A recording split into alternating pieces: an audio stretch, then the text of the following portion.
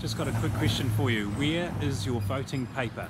Is it down in Christchurch where it should be and all filled out and being counted, or is it in a big pile, maybe on your kitchen bench? So now's the time to fill it in. On Wednesday, that's the last day to post it back.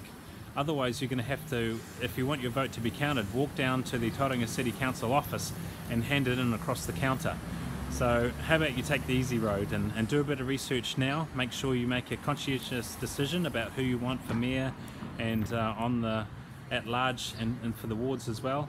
So make that decision either from the booklets or dig a bit deeper, you know, go to their websites, go to their Facebook pages and see what these candidates really are about.